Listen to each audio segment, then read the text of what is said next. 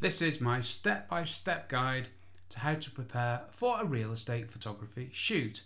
Hi everybody, welcome back to my YouTube channel. Welcome back being very presumptuous, I know. I hate people who say that, so I hate myself at this second. Right, what am I talking about this time? Well, I'm going to tell you how I prepare for a real estate photography shoot. In the last blog post and video, I told you how I took the photos. Now I wanted to do that first, as logical as it would seem to go through the preparation first. So you had some thoughts that you could take away and get practicing on photos and building that portfolio, which I'm going to get onto in a future episode. So let's stick with the preparing for a shoot. Now this is based on my many years of experience as a real estate photographer, also as an architectural photographer and construction photographer. There are slight differences which I will explain in this short video, which will last no more than 6 minutes. If I can contain myself, which I will try to do. So the 5 areas I'm going to cover in this video are these. My God, it sounds like I know what I'm talking about, doesn't it? Number 1, agreeing the shot list, a copy of which I will take with me on the day of the shoot. Number 2, I carefully select, prepare and clean and pack the gear that I will be using. 3, I ensure that the building is ready for me and access available. 4, external factors, everything outside of my control. And 5, the hardest bit of all is preparing myself, because I'm getting on a bit now. Right, who am I? I'm an architectural photographer. I'm a construction photographer. I'm a real estate photographer. I photograph buildings, and I also photograph buildings in nice places. And that's it. I don't do weddings, portraits, christenings. Nothing wrong with any of those. I'm just not very good at them, so I stick to my one thing, which is that. Right, let's get on to it. So, first things first. The shot list. Now the shot list is the list of shots that the client has to have and is paying me to provide. It's a must. So I need the list with me. It's always a good thing to have the list with you. I used to have all the shots written down in a notebook, and every time I took one I'd tick it off. That was some years ago. I don't need to do that now, thankfully, but I do read the list before when I get there really. And also at the end of the job to make sure I've got everything I need. Now, I might get photos which aren't on the shot list, but I will always get the ones on the shot list first.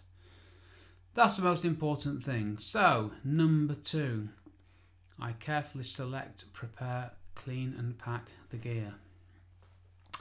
Now, on a real estate photography shoot, I will use my Canon 6D.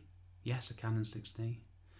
Canon 17 to 40mm f4L lens, probably at 17mm.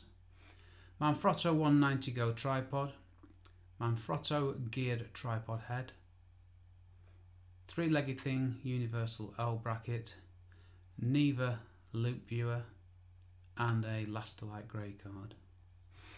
That's it. I won't use anything else at all. So, oh sorry, and tripod. Oh no, I mentioned the tripod, didn't I? Sorry. That's what I'll use, nothing else.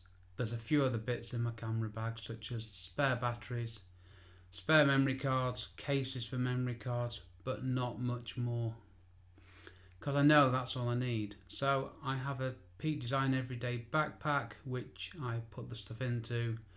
When I get to the shoot, I take most of the stuff out, so I've got an empty bag on my back. I'm not burdened.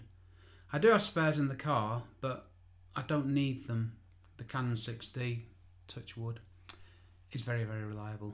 Okay, so ensure the building is ready for me and access is available.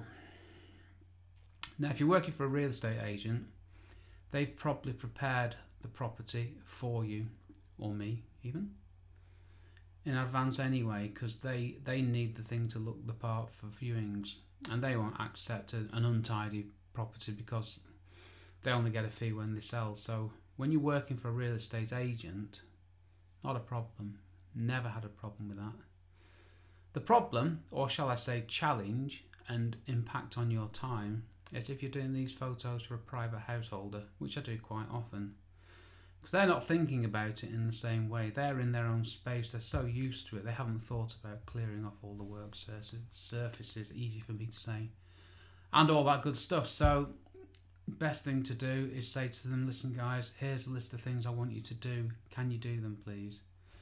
There's all sorts in there, like making sure all the lights work and that the light bulbs in the same room are the same type. If it's winter, if there's a real fire, have it lit and roaring, not just a little flicker. Really makes for a nice homely photo. Just stuff like that that prepares it. Fresh bedding, nice and flat and not pressed, but just nice and flat. It makes such a difference. So you need to prep the building. External factors, well, that's weather, traffic, all that stuff. Everything outside of my control. I need to know what's going on.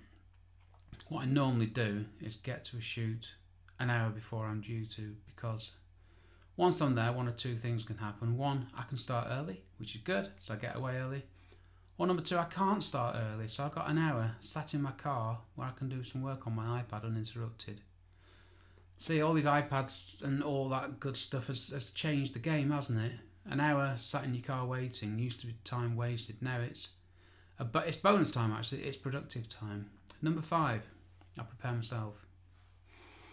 Yeah, just look at me. I need some preparation, don't I? I need to make sure I'm rested. I didn't drink too much the night before.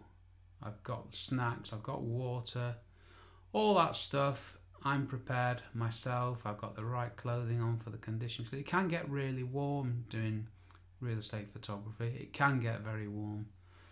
Most of the time the windows aren't open, so you've got them closed, and that doesn't help. So dress coolly because you're going to get warm.